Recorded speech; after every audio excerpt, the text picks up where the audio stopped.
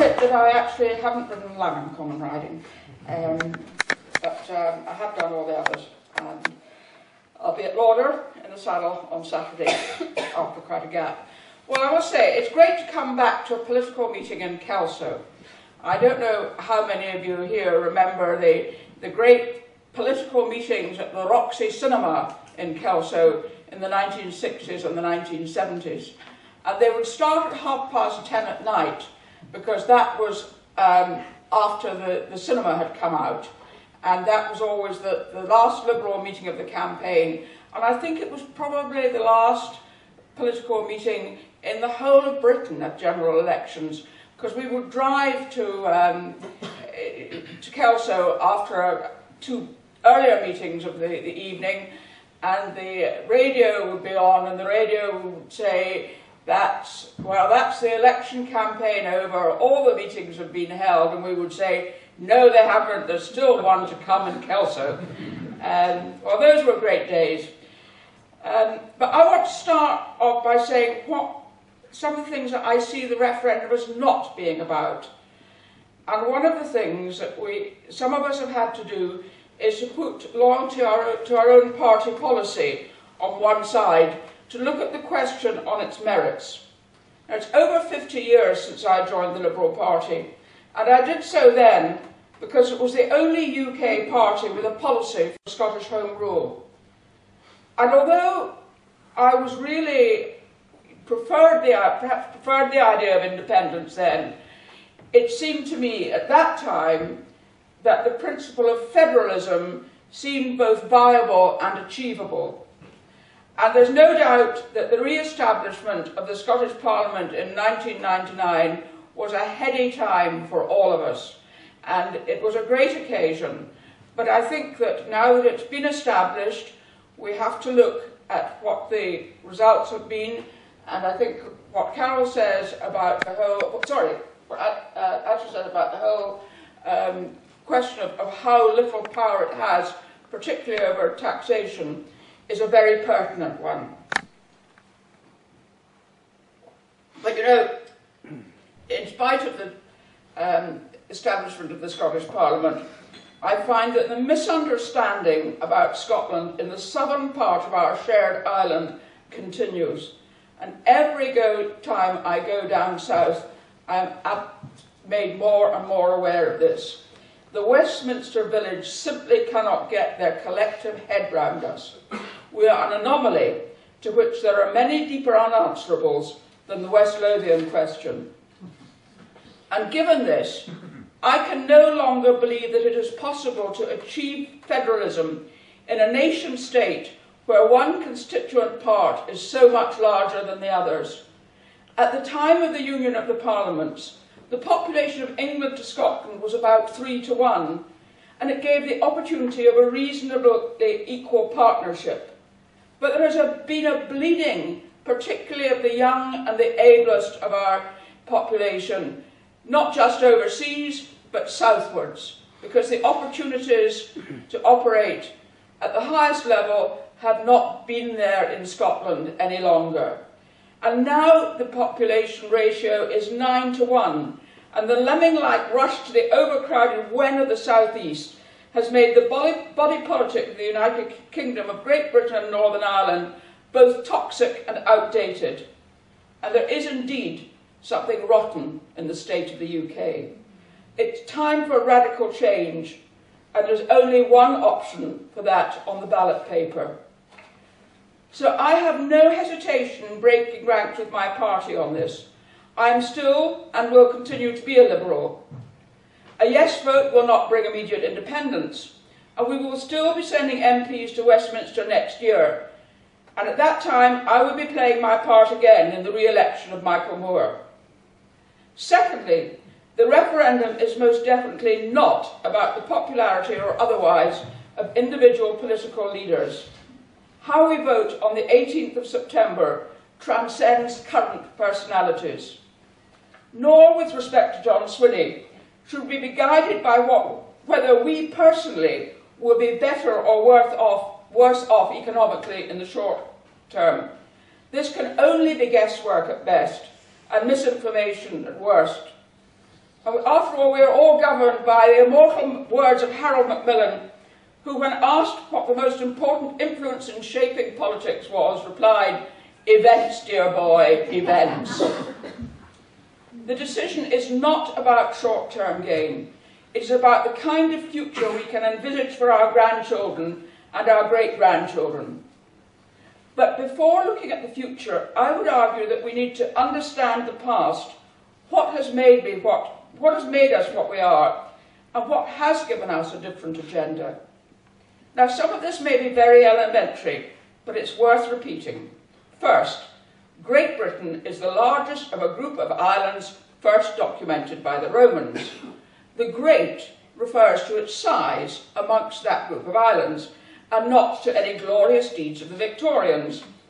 It is therefore first and foremost a geographical entity. We can, if we so choose, go on calling ourselves British in the same way that our neighbours, the Danes and Norwegians, are Scandinavian, the Peruvians and Chileans are South Americans, and the Spanish and Portuguese are Iberians. Personally, I can't wait to be able to fill in my nationality as Scottish and have a Scottish passport. But I have a nephew who is a Christmas tree farmer, and he had an unfortunate incident recently when one of his big clients in the south said, "Oh, if Scotland votes yes, we won't be able to market your trees because we can't say grown in Britain." And I said to Ewan, "Oh, don't be silly, they're still grown in the British Isles, still say they're grown in Britain." But what does independence mean?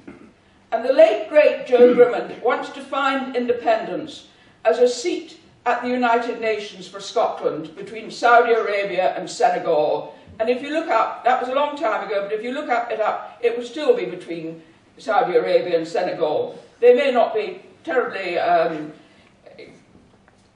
polite. They may not be the neighbours we would choose, but we would be there as equals amongst them.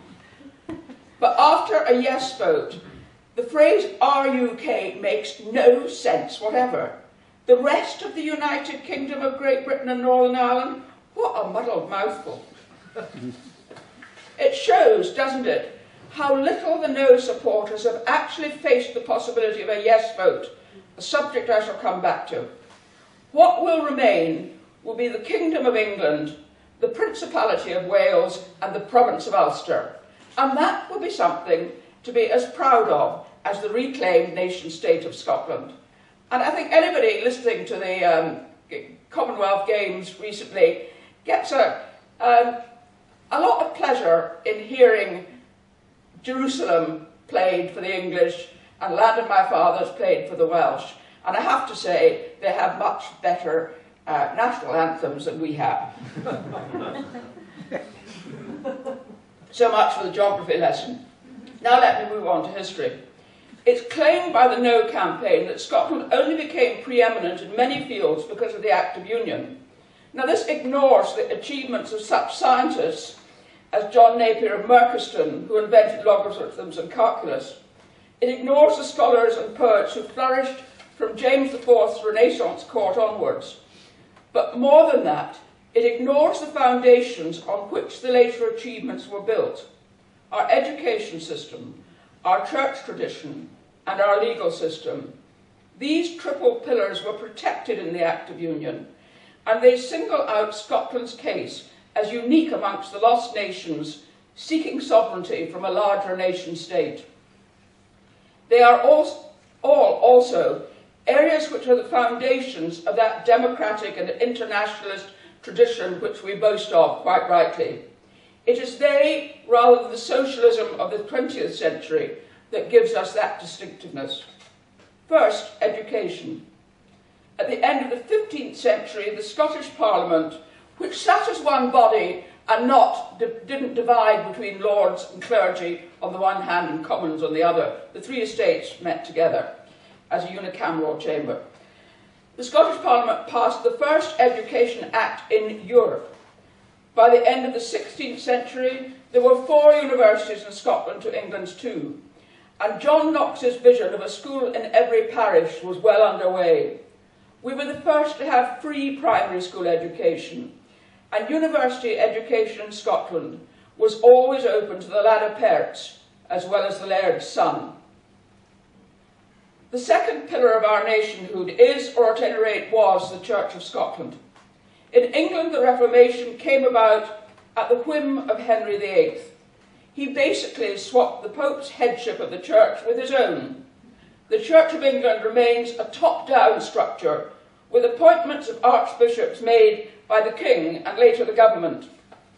In Scotland, the Reformation was a grassroots movement.